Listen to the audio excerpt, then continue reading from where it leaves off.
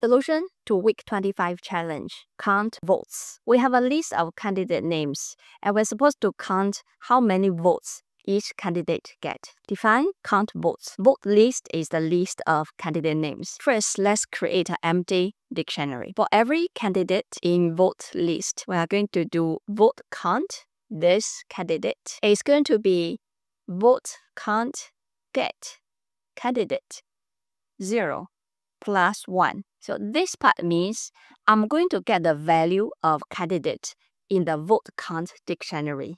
If this candidate is a key in the dictionary, I will get the value.